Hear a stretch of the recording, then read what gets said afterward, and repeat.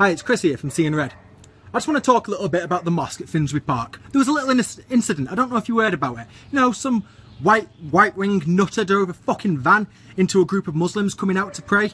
Yeah, that incident, as it keeps being called. Why is this happening? Why aren't people calling this what it is, a terrorist attack? Now, what we know so far, the guy who did it, Darren Osborne, some 47-year-old from Cardiff. When he was pulled out of the van, he yelled, "I want to kill all Muslims." When he was put in the back of the police van, he was waving bye-bye and blowing kisses. Theresa May has come out today. She said, we're treating this as a potential terrorist attack. Where is the potential?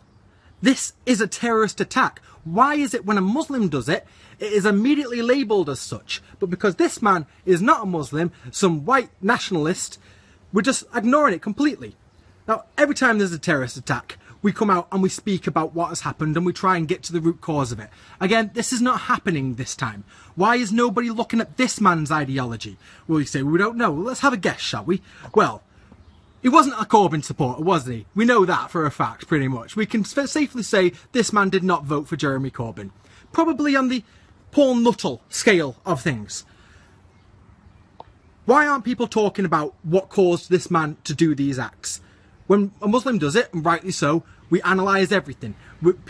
Everybody becomes Islamic scholars. They don't get their non-existent Qurans out and guess what the Quran says and tells them to murder people. But we're just ignoring it this time. So let's look. We've got people like Kate Hopkins in the media. She put a Twitter out recently saying, "These are your wives. These are your daughters. It is time to take action." From who? Who are you talking to? You're talking to these people. You're talking to these fucking absolute crazy bastards like Darren Osborne, the Andrew Brevicks of society, who you know will go out and do harm to people based on what you say. It was only last year when she was being investigated by the European Union, they said that her rhetoric matched Nazi propaganda. But poof, gone. Forgotten about. You've got people like Tommy Robinson, who for some reason he is now on telly. How has that happened? Who is giving this man a voice?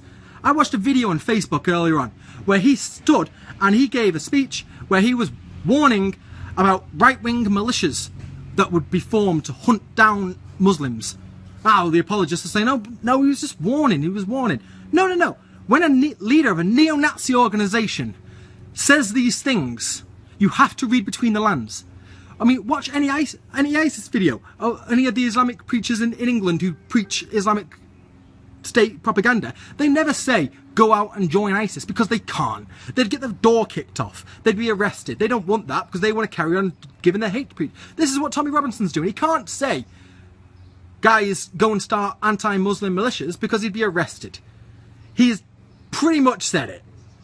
Go and watch the video. I think Crimes of Britain posted it earlier on. I'll post the link in the video below.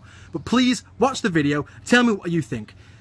He is blatantly saying to carry out these attacks. The Daily Mail, they wrote in their assessment of it that it was committed by a white van driver. Like we've suddenly got groups of white van drivers committing... This is a terrorist.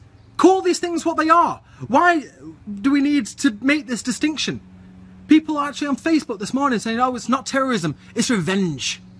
This is exactly the same shit that ISIS say to justify when they murder innocent people. I really... This distinction needs to stop. This is a dangerous distinction that people are making.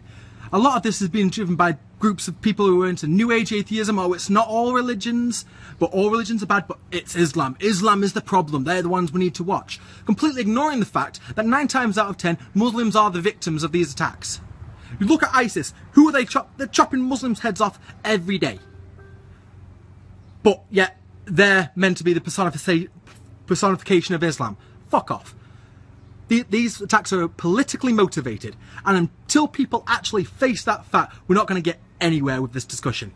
I will point a gun for my country, but I won't guarantee you which way.